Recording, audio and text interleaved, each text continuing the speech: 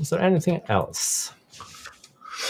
Yeah, we have another question coming in on YouTube. Currently have a primary site with server 2012 R2 and SQL 2016 with DPs mixed 2012 R2 and 2016.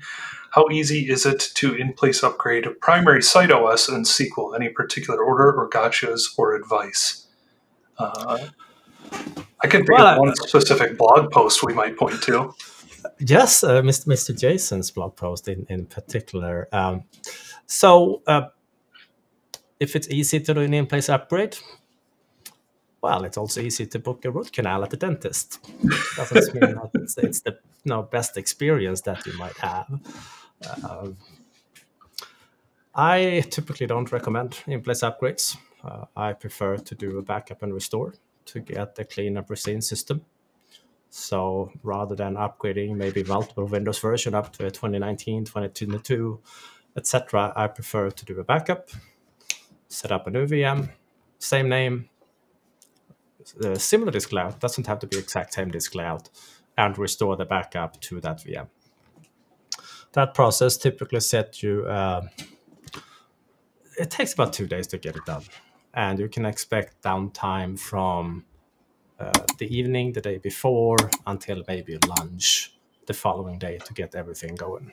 But the actual backup restore process is quite quickly. It's usually, if you have to copy away content that can take some time in the environments. So I usually tell customers that the system is going to be down for about 12 hours here at least. So sometimes 18 hours.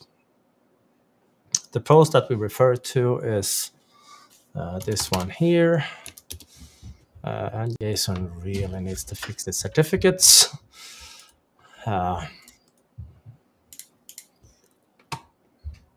mailed him about it, and he says he will, so we'll see. Anyhow, if you search his blog for recovery,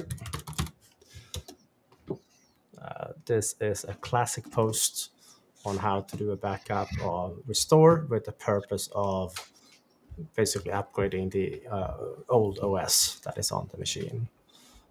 The only thing, I mentioned this before as well here, Jason recommends to remove the following roles before doing the upgrade. I don't agree with that one. It's not needed. I can perfectly still be there if you have it on the site server. Most organizations don't, so there is that. But there are some smaller environments where you actually have the site server being pretty much everything. Software output point, management point, distribution point, and that's my take on that one. And we'll, of course, share these links as usual. For those of you who are new to the platform or new to our office hours, we do share these links up in the Academy. And we also share them on our YouTube channel. So via Monstra Online Academy, by all means, while you're there, subscribe and like the post. It would mean a lot to us. And this is where, of course, you can find all the recordings as well.